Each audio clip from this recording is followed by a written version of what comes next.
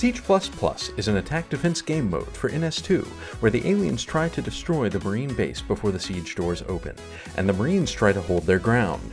At the top of your screen are two timers: Front Door, during which both teams get upgrades and prepare, and Siege Door, during which aliens have to destroy the Marines, lest the Marines hold out, and are then able to destroy the aliens from the siege room.